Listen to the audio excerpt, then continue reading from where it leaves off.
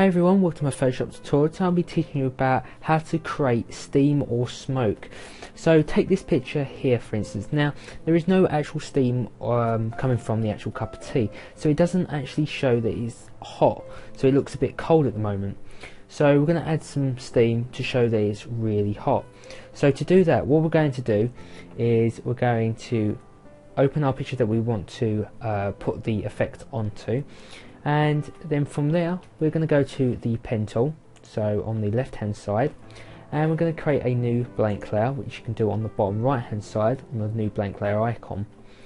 And from there what we're going to do is we're going to make our shape. Now first things first is you want to go to the top once you've selected the pen tool and make sure that you've got the shape button selected, so the first one at the top, and you can just basically make your shape how you want it, like there, so around there. And from that we can go to filter, and we're going to go to blur and Gaussian blur first of all. Click OK from that, and then we're going to have a radius of 16 pixels. Click OK, and then from here we're going to go and have a new filter, and we're going to go down to waves, so distort and wave. And from here you really need to play around with the settings depending on the shape and stuff like that you've done.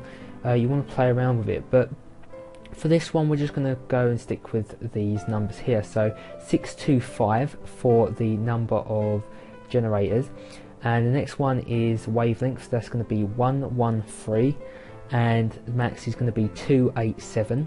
The amplitude is going to be minimum 1 and max 2. The scale is going to be 100% and 100%, and then click OK. Give it some time.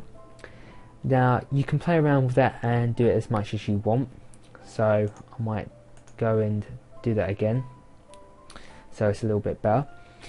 So this is just a quick tutorial just showing you this, so you're going to spend a lot more time with them settings. So we're going to go back to filter, and we're going to go to distort again, and we're going to go to zigzag, and the amount is going to be 30 and the ridges is going to be 4. You can play around with this settings again, and the style is going to be around the center, so make sure you got that, and then click OK. Now we've got something quite like that, so that's pretty good.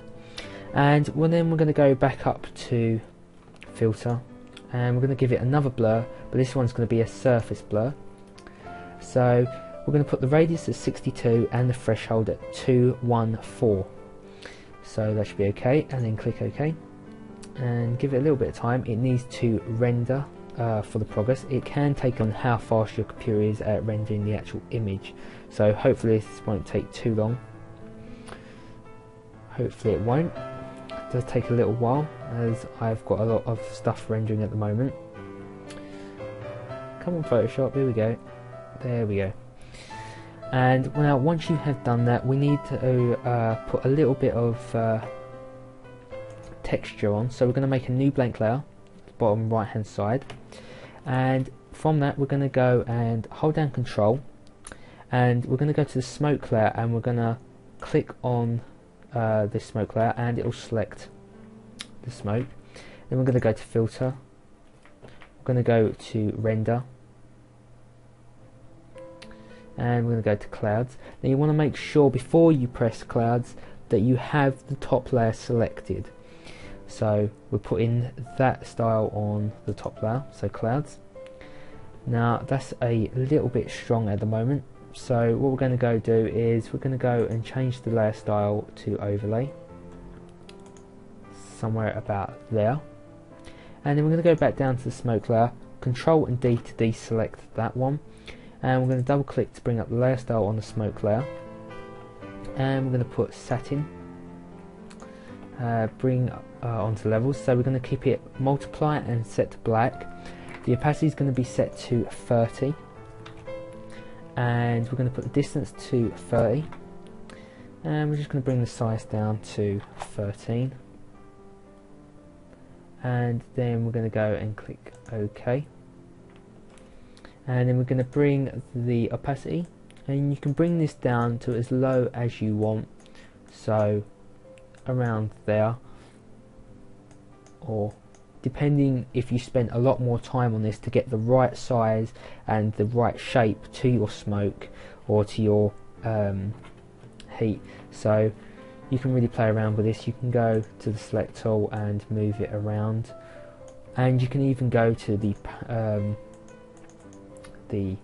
eraser tool, and select the brush you want. So we're going to go to the top, select that one, and we can just go to the opacity, bring that down to around 35, and you can even just take away